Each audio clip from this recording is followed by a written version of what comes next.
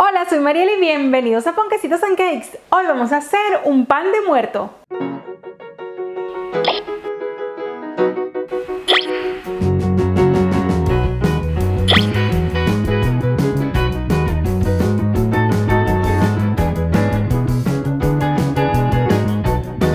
Este año me he querido saltar Halloween y en su lugar realizar un pan que es típico de un país que me encanta por su cultura, por su gastronomía, por su gente. Y es que en México todo es alegría y el Día de los Muertos lo celebran con mucha ilusión y con este delicioso pan, que no es otra cosa que una especie de brioche aromatizado con azahar, con naranja, con una variedad de sabores que lo hacen muy especial.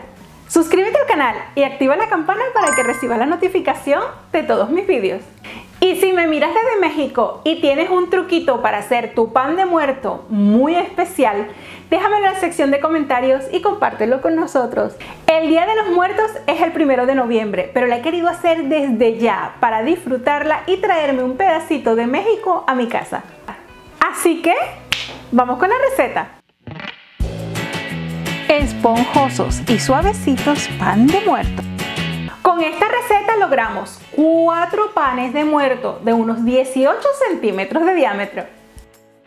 La cantidad de ingredientes, como siempre, está en el cuadro de descripción de este vídeo y también la receta escrita la encuentras en el blog y en la app de Ponquecitos and Cakes. Comenzamos rallando finamente la corteza de 2 naranjas a la que hemos lavado previamente. Presta mucha atención de no llegar a rallar la zona blanca, ya que esta aporta acidez, y una vez estén completamente ralladas las cortezas, reservamos. En una jarra o en un vaso vamos a mezclar 160 mililitros de leche entera a temperatura ambiente y a esta le vamos a incorporar 3 huevos enteros tamaño M más una yema. La clara sobrante la reservamos. Trata de que tus huevos sean frescos para obtener un mejor resultado. Incorporamos una cucharada de esencia de vainilla, una cucharadita de agua de azahar. El azahar es completamente opcional, pero para mí es lo que le da ese toque tan especial y tan característico a este pan. Removemos bien para que se integren y a esto le vamos a incorporar una cucharada de miel. La miel ayudará a que el pan esté suave durante más tiempo. Y una vez nuestra mezcla esté bien integrada, vamos a colocarla en el bol de la batidora, junto con 800 de los 850 gramos de la harina todo uso. Para esta receta estoy utilizando harina todo uso, pero también te voy a dejar la cantidad por si prefieres utilizar harina de fuerza. Así que podrás hacerla tanto con harina todo uso como si utilizas harina de fuerza. 150 gramos de azúcar granulada, que es la normal, y 15 gramos de levadura seca activa. Estoy utilizando levadura seca activa. Este tipo de levadura no necesitas activarla previamente, sino que se incorpora directamente en la harina. Si vas a utilizar la levadura fresca, te estoy dejando en el blog de Ponquecitos and Cakes cómo debes utilizarla y en qué proporciones en función a esta receta. Con la ayuda del gancho comenzamos a amasar a mínima velocidad. Esta receta se puede hacer con la batidora eléctrica utilizando la varilla de amasar. Yo utilizo eso porque tengo una lesión en el hombro y me es más práctico, pero si no tienes y lo quieres hacer a mano, se puede hacer perfectamente todo a mano. Simplemente deberás colocar la harina en forma de volcán e ir introduciendo los líquidos en el centro durante un tiempo de unos 3 o 4 minutos. Una vez nuestra masa cambie de textura al absorber la totalidad de la harina, es el momento en que ya podemos incorporarle poco a poco nuestra ralladura de naranja.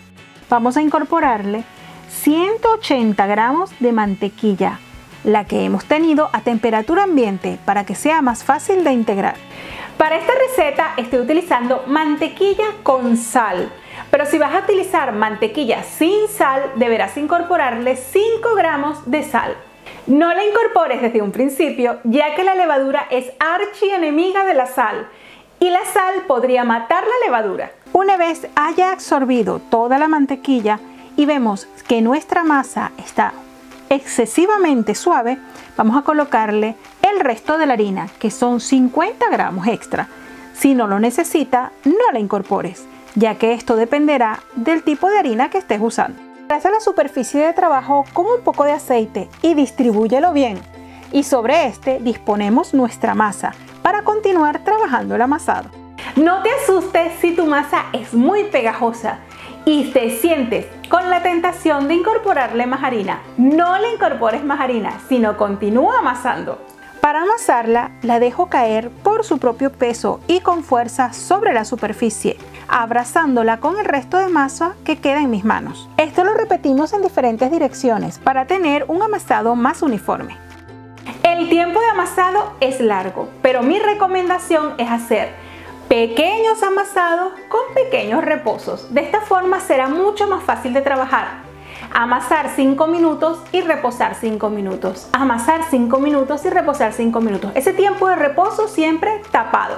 De esta forma será más fácil de trabajar y obtendrás una masa lisa y perfecta. Llegará un momento que la masa no se pegará de nuestras manos ni de la mesa y su textura cambie totalmente, siendo más fácil de manipular.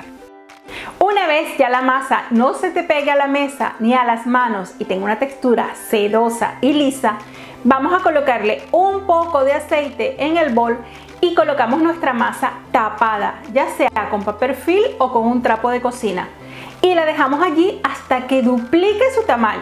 Tardará entre 1 hora a 4 horas. Todo esto variará dependiendo de algunos factores.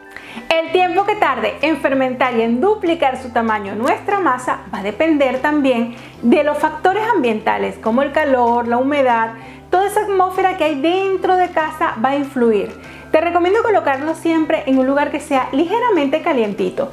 Si hace invierno, entonces deberás colocarlo dentro del horno con la luz encendida, el horno apagado y la luz encendida. El horno y la bombilla van a crear el ambiente perfecto para que tu masa tenga una temperatura y unas condiciones óptimas para que crezca muy bien. Si por lo contrario hace mucho calor, debes estar pendiente porque no es muy bueno dejarlo levar demasiado.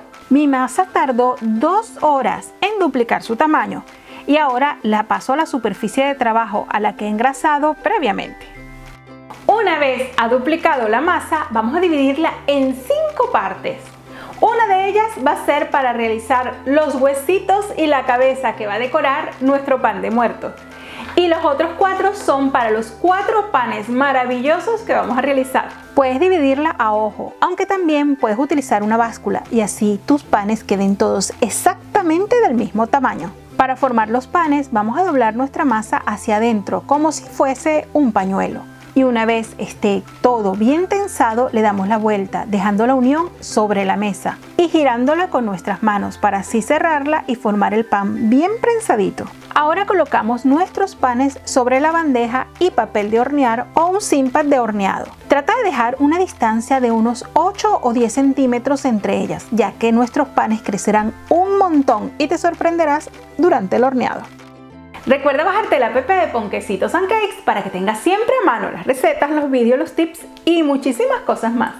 La quinta sección de nuestra masa la vamos a dividir en 4 partes para tener la misma cantidad de decoración en cada uno de los panes. Y a su vez, esta lo vamos a dividir cada una de ellas en 5 para hacer 4 huesitos y la cabeza. Para la cabeza formamos una bola doblándola como si fuera un pañuelo y girándola sobre la mesa, como las bolas de los panes anteriores. Y para los huesitos vamos a hacer un churrito al que daremos forma afinando el centro y luego el centro de los 2 laterales. Así tendremos unos huesitos preciosos para decorar nuestros panes.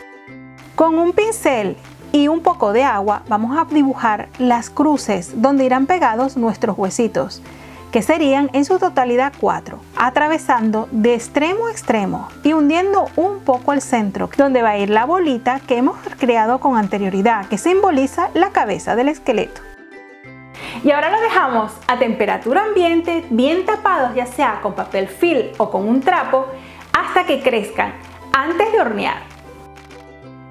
Si ese día no los quieres hornear y deseas más bien hornearlo en la mañana, puedes dejarlo fermentar dentro de la nevera, bien tapados, cubiertos con su papel film y tu trapo. Al siguiente día en la mañana los sacas de la nevera y los dejas a temperar así sea media hora o 1 hora. Ellos crecerán un poquito más y es el momento justo de llevarlos a hornear. Como hace algo de frío en casa, mis panes tardaron 1 hora en crecer y casi duplicar su tamaño. Antes de hornear le vamos a aplicar un pequeño barniz, pero esto es opcional. A mí me gusta para que así queden más doraditos. Y le voy a colocar la clara de huevo que me sobró del huevo que utilicé al principio de la receta, junto con media taza de leche. Esto simplemente lo mezclamos y le damos unos brochazos a nuestros panes para que adquiera ese tono dorado tan bonito. Este barniz es completamente opcional, pero si prefieres que tus panes sean más claritos y no tan dorados como los míos, simplemente omítelo y lleva directamente a hornear tus panes. Y horneamos a 170 grados centígrados de 20 a 25 minutos. El calor inicialmente lo colocaremos abajo y faltando unos 5 minutos para que esté listo, vamos a colocar calor arriba y abajo. Es muy importante que sea sin ventilador. Verás cómo rápidamente en estos 20 minutos mis panes se van inflando como globos. Derretimos mantequilla y le damos un baño de mantequilla a nuestros panes de muertos para que brillen y para que se adhiera muy bien el azúcar granulada que le vamos a colocar. Es muy importante aplicarle este baño de mantequilla cuando tus pancitos aún están calientes. Debes aplicarle el azúcar granulada una vez le hayas aplicado la mantequilla sin perder ni un minuto, ya que si no el pan absorbería la mantequilla y tendrías que bañarlo nuevamente. Y ahora dejamos nuestros panes en la rejilla durante unos 10 o 15 minutos para que se enfríen antes de guardar o disfrutar. He cortado uno de estos panes para que aprecies lo esponjoso que es. Y aparte de ello, tiene una miga que es realmente deliciosa, suavecito, se deshilacha tan suave que se deshace en la boca, siendo completamente adictivo. Estos panes se mantienen perfectos a temperatura ambiente hasta 3 días. Eso sí, es muy importante colocarlos dentro de una bolsa plástica bien amarrados o colocarlos dentro de un bol de plástico bien cerrado o una lata de cierre hermético. Pero también los podemos envolver en papel film y llevarlos a la nevera para disfrutarlo en el momento que prefieras. Puede estar congelados hasta 2 meses. A la hora de disfrutar solamente deberás sacarlo de la nevera y dejarlo a temperatura ambiente o acelerar el proceso dándole un toquecito en el microondas. Este pan de muerto lo he disfrutado como una niña con un café. Pero dime tú que estás en México, ¿con qué lo disfrutas? ¿Con qué lo acompañan? ¿Con qué lo rellenan? Y así sabré cómo aprovechar al máximo estos panes que he guardado. Esta es una receta que te animo a realizar porque es deliciosa y es muy fácil de hacer. Y con ellas podrás celebrar, como en México, el Día de los Muertos. Espero que te haya gustado esta receta de pan de muerto y si es así, regálame un like y suscríbete al canal si aún no te has suscrito. Recuerda compartir con tus amigos y dejarme un comentario, que eso me ayuda muchísimo a que mi vídeo tenga más visualizaciones. Nos vemos dentro de nada con otra video receta. ¡Chao!